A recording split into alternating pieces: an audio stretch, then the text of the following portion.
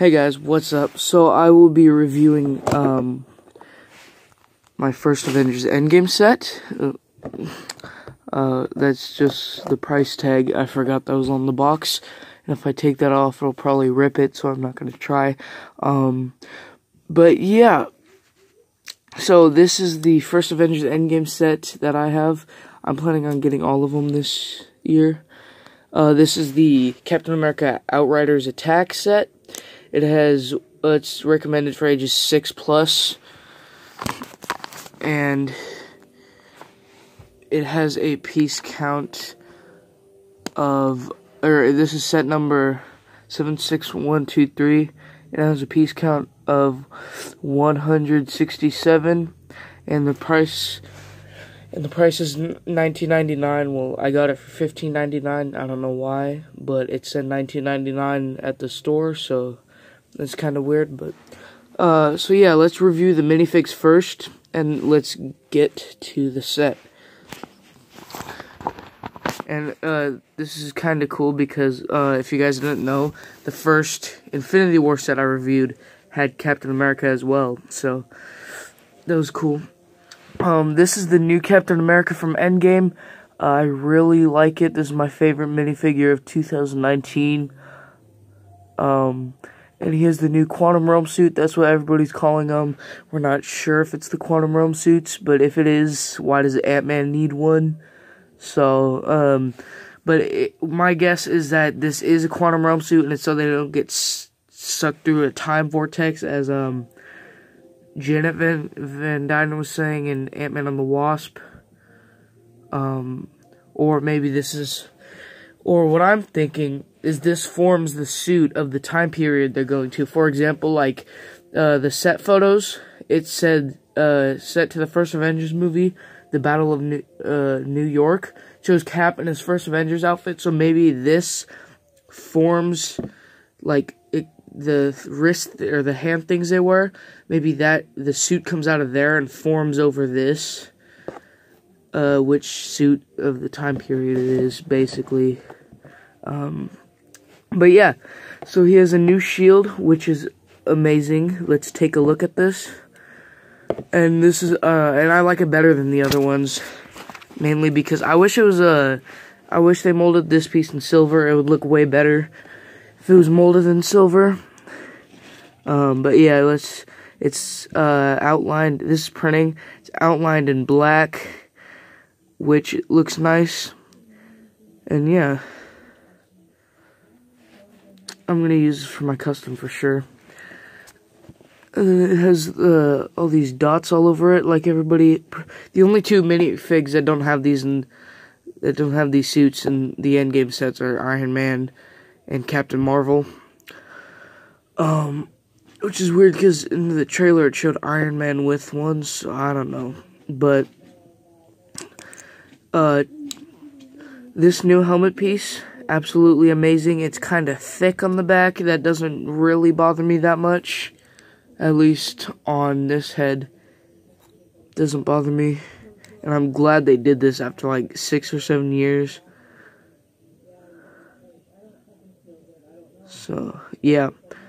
And then this head is way, way off compared to the skin tone of Lego skin tone. So I'll be probably repainting that for my custom, because it does kind of share a resemblance to Chris Evans, maybe a little bit, but I'm not sure. And then this looks like Chris Evans kind of more than this one. And then there's the back. And yeah, let's put the helmet back, or his mask back on, or whatever that you guys call it. And that's basically it. And of course, as like the Infinity War sets, we have Outriders. Now, these guys, same face and same torso print from Infinity War. All that's different is these, and that's basically it. So there's 3 of them in this set, as you can see right there. There's 2 of these ones, and then 1 different one. Yeah, Lego could really replace these with a different minifigure. I honestly don't need to review these. These come in literally every Infinity War set, and they come in pretty much every Endgame set except for one. So yeah, these guys just... but yeah, so let's review the actual set. So the set right here has, so on the front right here, it has... what do you call these? Maybe like a flamethrower type thing, and on the front, and then you could take these off. On the box, it shows Captain America holding one, which is kind of weird, because who has a gun that's taller than them? It's literally taller than the minifig itself, so that's kind of weird. But I guess little kids, like probably 8-year-olds and under, won't mind. But I don't really mind either. But this set, in the pictures I saw, it looked way bigger, but this is perfect, kind of. It's, obviously off scale, but it's obviously off scale. Sorry for the background noise, but, it's cool, though. And you push these, and it shoots discs, which have the Avengers A on them, which is kind of cool.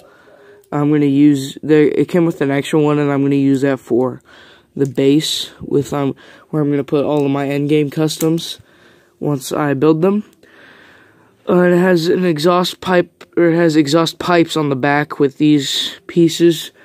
And then here's another blaster thing with these, which are kind of cool. I love these pieces. I just wish I had them in blue for Iron Man. I'm still gonna probably buy the Sanctum Sanctorum set from Infinity War. And then the shield goes right here on this clip. This is kind of a terrible review. Sorry about that, guys. I'm not very good at... I don't have, like, a editing software like other YouTubers. And then he could just hold on to here. I don't really feel like doing it, so I'm just gonna just place him in there. And then I guess the Outriders could be maybe holding on to here. Actually, yeah, here, let's take one of these Wolverine claws off of this dude. Honestly, Lego could have replaced these with a different minifigure, like Iron Man or Nebula or something. But of course, they have to do frickin' Outriders. Or they could have replaced them with a new Captain Marvel, because the one from Captain Marvel wasn't accurate, and the movie's already out, so they might as well just fix it. But yeah, you could probably have it like that on here, and then you could have one be on the front and get hit with this, or I don't really know. But this is a really cool set. And again, I'm planning on buying all of the endgame sets. The next one will probably be the War Machine Buster, which, another funny thing is, the next Infinity War set I reviewed after the Captain America set was the Hulk Buster. So, and sadly, that's in pieces, kind of. I modified it, and I do not have the legs for it, so I cannot compare the two. But I will probably buy another Hulk Buster just to compare the two. But yeah, this figure is absolutely amazing. Oh yeah, I forgot to mention there's a hole at the top, which I don't know why. But yeah, so thank you guys so much for watching, and peace out. Again, why Lego? Just why?